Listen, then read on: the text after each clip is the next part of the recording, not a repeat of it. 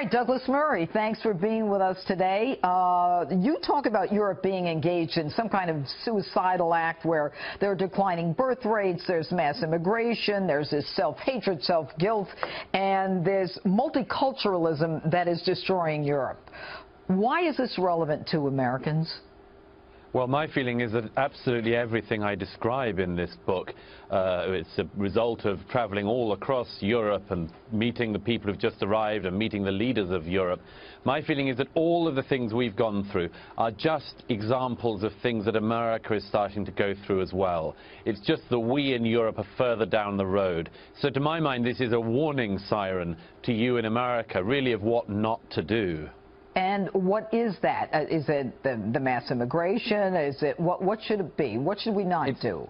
It's a whole set of things. The first thing is the mass immigration. Europe has been taking people in recent years far too fast, particularly to be able to integrate them into European society. We don't have a chance at this pace. Second thing is to try to integrate people who are here. We've been terrible at that for all sorts of reasons I lay out in the book. And another thing is just the thing of not having this self-distrust and self-hatred, which is what we in Europe have cultivated for more than a generation, and which I'm afraid I see not only on American campuses, but in parts of American thought as a whole. One of the things that I was reading in your book is the fact that Angela Merkel was engaged in conversations with Zuckerberg on Facebook, yes, trying to figure out how she could curtail, or they could curtail, the free speech rights of individuals who criticize her. So while you cut down this free speech of people who live in a particular country, you just open the borders to the world. I mean, yes. It's extraordinary. Yes, you know, the peoples of Europe are very unhappy about this. And the idea that you would at this stage stop them from expressing that unhappiness is absolutely crazy. But yes, I think we need to be able to criticize her. I think we need to be able to criticize these crazy immigration policies. And I, at any rate, don't want to have to claim political asylum here in the US anytime soon, much as I love your country. Well, you know, one of the things that you talk about in the book is you say that you don't have a problem with change, but when change comes as quickly you know, as it's done in Europe, it will change the character of Europe. Is that a bad thing? Well, it doesn't have to be a bad thing. Countries and cultures change slowly all the time. But when they change at this swiftness, I think there is a very, very significant problem coming. You know, because I've traveled for this, like I say, across the entire continent, and there are places in Europe now that will be utterly unrecognizable. This isn't about race either. This is about ideas. It's about the ideas people bring with them. And some of those ideas, as we have seen in the rise of things like Sharia courts in the UK, in the rise of extremism and intolerance, including intolerance towards women and ethnic and religious and sexual minorities, is really worrying. Douglas, how do you have these Sharia courts in the UK? You know, there is a movement in this country and laws in about 17 or 18 states, American laws for American courts, to prevent the effort to have Sharia courts. How did it happen so easily in the UK? It came in through the back door, really, in something called the Arbitration Act, where you can volunteer for arbitration as long, you know, pretty much in any system you like. And the Sharia courts offered to do it that way. They're still not meant to supersede British law, but I've spoken to people who've been judged in Sharia courts, and it's clear they do supersede British law on occasion. And why wouldn't they? They get away with it and nobody pays much attention. What are your hopes for the United States? My hope is that you can do rather better what we've done so badly. And I think, by the way, you have. I mention this in the book, that although you've got in America, as I say, lots of the thought problems that we have in Europe, albeit in a less developed form, nevertheless, you also have an identity thing in America that remains enormously powerful to people who arrive here. Too many people, obviously, that we read about all the time spit on the freedoms you have. But actually, the ideas and the ideal of America is something which people can really integrate into. And I'm afraid in Europe, we're stuck in a thing of not just finding it hard to integrate these people, but often people not wanting to integrate anyway. So I think you are starting off at a better place, but we certainly wouldn't be starting off from here. All right, Douglas Murray, thanks so much for being with us today, and good luck with your book.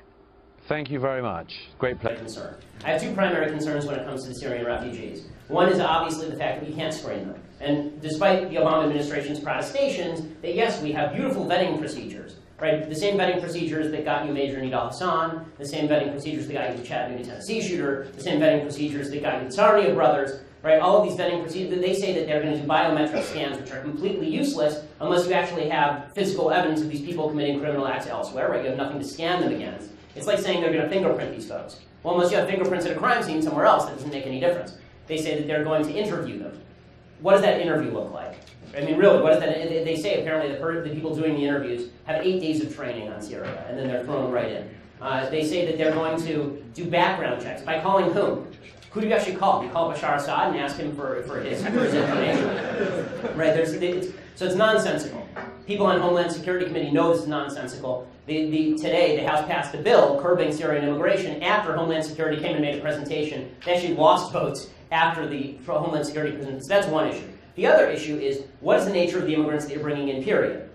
And this is not a religious issue, it's a values issue. Are the people who you're bringing in going to make the country a better place, or are they going to make the country a more polarized place? Do they have any experience with Western-style democracy? Do they believe in any of the same American rights that we believe in, or not? And that's a very relevant question to ask about any immigrants and any class of immigrants. Now, do I think it's stupid to say you're not going to bring in 5-year-old orphans? Yes, I think that's dumb. But do I think that it's not stupid to say you ought to look at the values of the people that you're bringing in? I would say that about people of any religion. And the fact is that when you're talking about people who are coming from a place like Syria, which has no history of democracy, no history of human rights, no history of basic American rights like freedom of speech, no idea of what equality of the sexes looks like, there's going to be a culture clash. Look at Europe. Europe is full of culture clash because of the vast wave of Muslim immigration. So on those two levels, I'm extremely worried about the Syrian refugee wave. And by the way, question for the Ummah, right, the Muslim nation that is supposed to take everybody in. There are 1 billion Muslims on planet Earth, and there are 52 Islamic majority countries on planet Earth. None of you have room for these folks? None of you? Right? Turkey is taking in about 2 million of them. 15% are still in refugee camps. The truth is that the Ummah has a pretty poor record of taking in refugees. Right? For all the talk about how it's the Israelis who are victimizing the Palestinians, for example, there are still, 70 years later, 10 refugee camps in Jordan. There are 13 refugee camps full of Palestinians in Syria. There are refugee camps in the south of Lebanon for Palestinians 2 generations after the creation of Israel. By contrast, Israel has taken in every wave of Jewish refugees that has ever existed. So you know, I'm getting tired of hearing the sort of unearned moral superiority of the Muslim world when it comes to, oh, you Westerners, you have to take our refugees.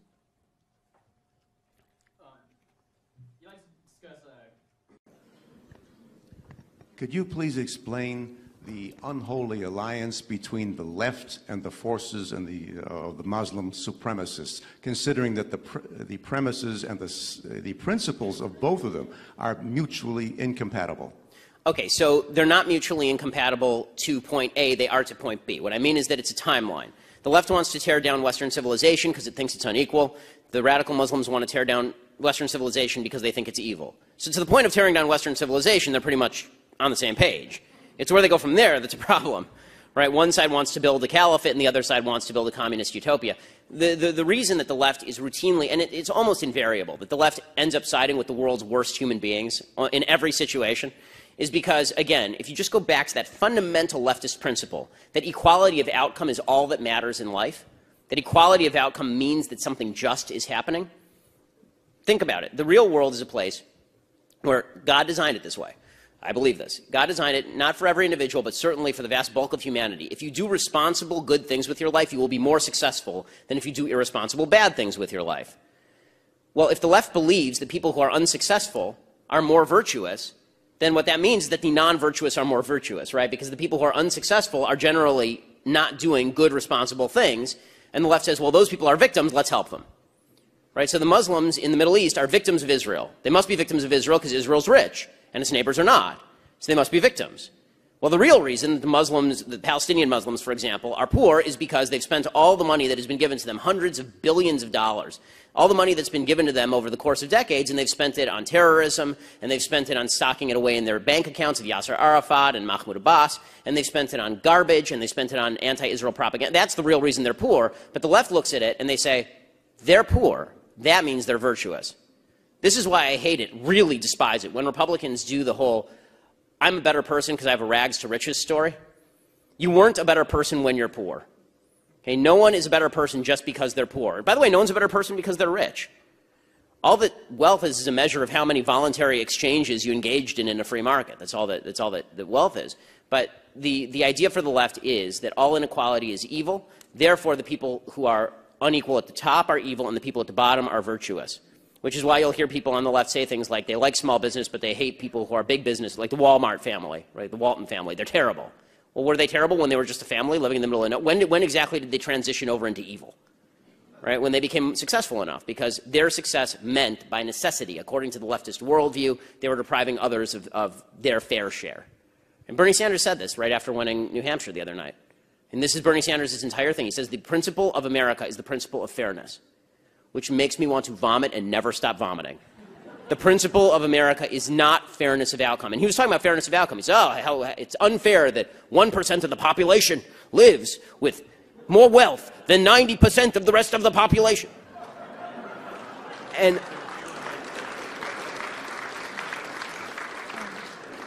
well, maybe, or maybe it's not unfair, because it turns out that 1% of the population is hiring the other 90% of the population to actually provide their services and labor.